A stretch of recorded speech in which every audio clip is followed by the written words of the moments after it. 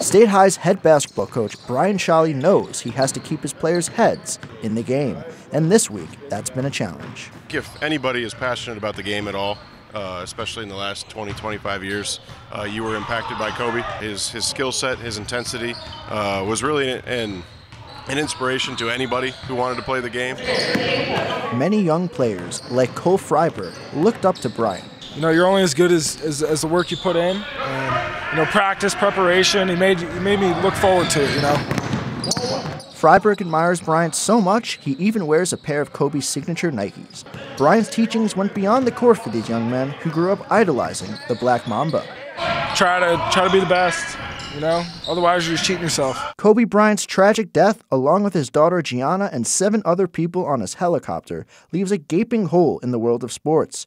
Bryant's 20-year career included 5 NBA championships, 2 NBA Finals MVPs, 18 All-Star Game appearances, and 2 Olympic gold medals. Kobe went to school at Lower Merion High School in Philadelphia. His impact on Pennsylvania basketball can be felt from State High to right here at the Bryce Jordan Center for the Nittany Lions. You know, I have a quote of Kobe's up in our practice facility about dreams and goals. He was my favorite player, so at first I didn't want to believe it. Bryant's impact on the game of basketball will continue to have a lasting impact in Pennsylvania and around the world. In State College, I'm Charles Hart for the Center County Report.